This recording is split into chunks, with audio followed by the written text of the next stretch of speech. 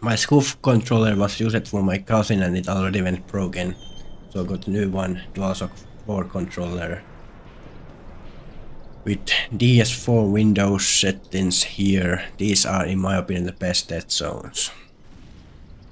Put this one as output mode, radial controls and dead zone type radial. Dead zone, first one is 0.03, not below or it kinda analog will drift. Max zone, I think this is pretty good, I've been messing out with this at different settings. Anti-dead zone 0, max output is default.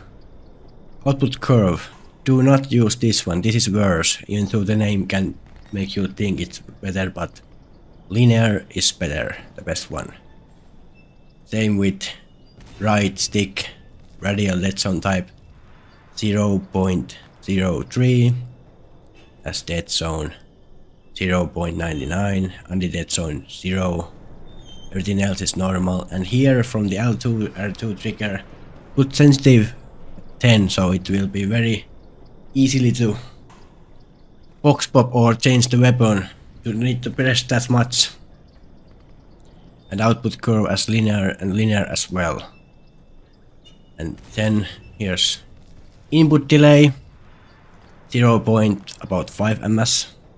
You can put it from the overclock the controller from here. I have it right here, and you can install the overclocking software for DualShock 3. I have it with USB wired. It's this one. It's filtered yes, rate 1001 input delay. You can choose here, instead of default put 1000 and filter on device, then install service and restart or pull out of the cable and then do it again. Put it back in and look, now I take it off. It's gone. Now I put it back. It's here. Definitely this one is the controller here as well. And I plug it back the controller as wired. Yeah, this is the way you can overclock the controller. These settings, you can close it like this. And here you can see the input delay is the best possible with this software. And other settings, put from touchpad output more controls. And gyro is controls, but I don't never mess with these settings. And here, other settings, emulated controllers, virtual controller settings. Put Xbox 1360. Then it will work as X input on emulator setting. And here is if you use wireless Bluetooth, make sure this is maxed out 1 ms. Click apply and save. I have DualShock 4 version 2 controller here.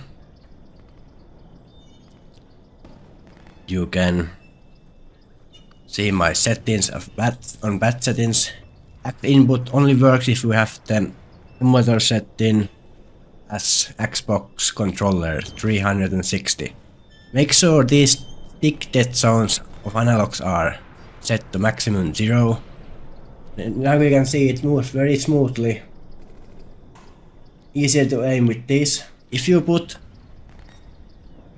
this one as DualShock 4, then you can see the analogs moving differently with the handler as DualShock 4. Look, it doesn't look so smooth the moving, I mean. In my opinion, it really feels different and worse. So make sure these are the settings and this is put X input. Here are dead zones maximum to 0. Clearly moving more smoother, as you can see. I don't think you can do this with DualShock 3 controller. I recommend you use DualSense or DualShock 3. 4, sorry. DualShock 4 or DualSense. The trigger their thresholds 0. No vibration, we don't need that, use that shit. My pressure sensitive button is L3 for underarm nading, 20%. All of the buttons are normal here.